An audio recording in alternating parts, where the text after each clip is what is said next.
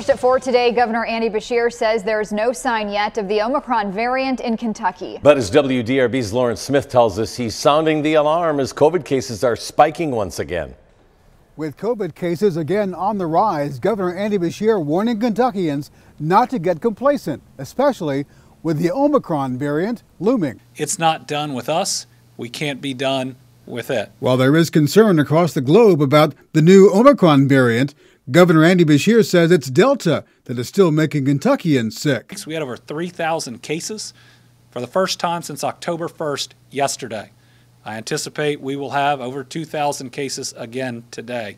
We are seeing cases escalate. And the positivity rate has risen above 8%. Now, I do believe part of that is waning immunity. That's why Beshear is urging booster shots, but also warning against Kentuckians letting down their guard as the weather changes. But typically behavior around this time of the year changes. It gets colder, we come inside, we have lots of holiday gatherings. As for the Omicron variant, the state of Kentucky has not yet seen a case. But Public Health Commissioner Dr. Stephen Stack says it's not a matter of if, but when Omicron appears. It is important to be careful and concerned. It is not a time to panic. We have much better tools now than we did when this pandemic started last year. Stack says the potential impact of Omicron is still unknown. We don't know. Will it make the virus more transmissible? Will it spread more easily between people?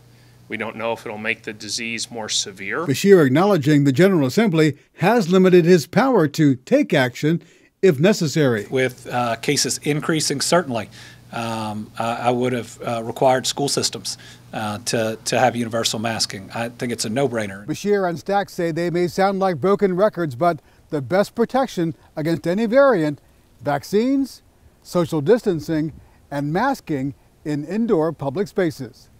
At the state capitol in Frankfort, Lawrence Smith, WDRB News.